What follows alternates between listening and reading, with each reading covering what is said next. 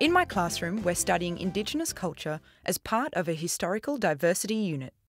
As part of this unit, students are working on collaborative group projects.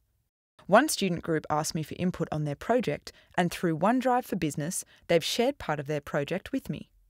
We don't need to coordinate everyone's schedules for a face-to-face meeting. Instead, we will collaborate in Word Online so that we can work together on the document in real time from wherever we happen to be located using any number of devices. The students have already shared their document here in OneDrive. To edit the document in Word Online, I click the document title.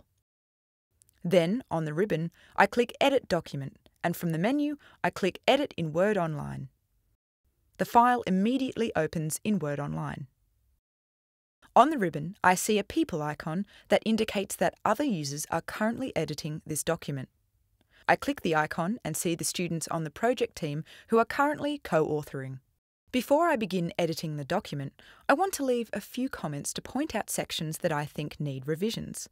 To do so, I simply highlight the text I have concerns with and then right-click my selection.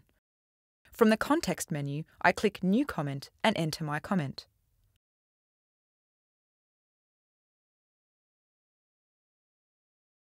I always know where my colleagues are working thanks to the cursor indicators marked with each user's name.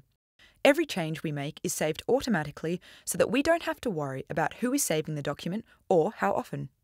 If one of us is not available to work in Word Online, that person can work from the desktop version of Microsoft Word, and any changes will be uploaded to OneDrive when he reconnects to the internet.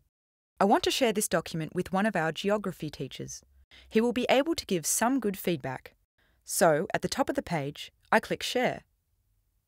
In the sharing window, I'll enter his name. Ensure he has editing rights. Include a short message. And then click Share. He'll receive an email with my personal message and a link to this document. With Word Online, multiple students can work together on the same document simultaneously, and it allows me the flexibility to comment on and revise students' projects from wherever and on any device I choose.